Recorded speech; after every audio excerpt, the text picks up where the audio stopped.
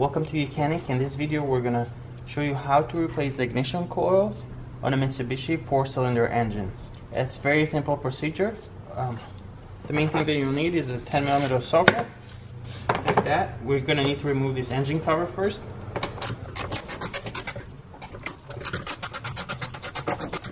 So we're using a 10mm socket to remove these two bolts that hold the engine cover in place.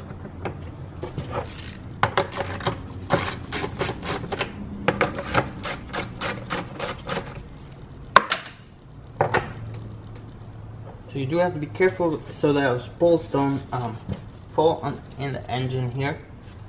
Once the bolts are loose, you can take the engine cover and put it to the side. Here we have the ignition coils, 1, 2, 3, 4, right on top of the engine.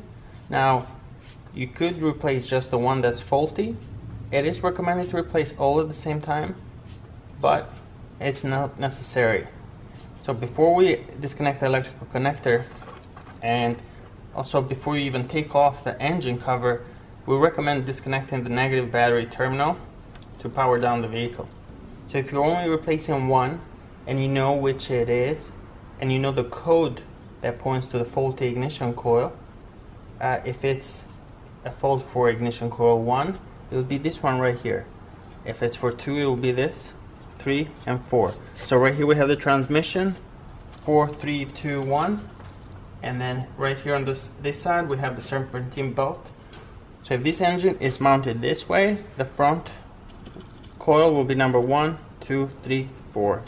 So just in case if you're only replacing one. So to replace it, first disconnect the electrical connector, press on this connector here and pull him back.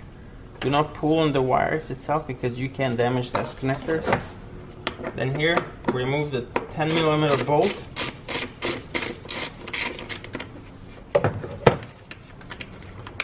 This bolt holds the ignition coil to the engine.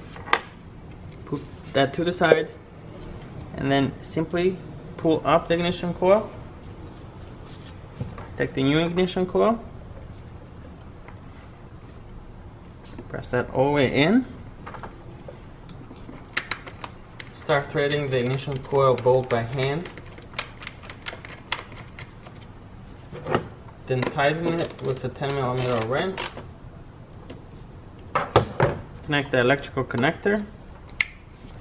Now do the same if you're going to replace all of them.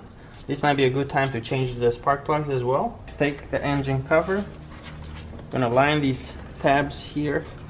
That goes right there. So you're going to line that up first and then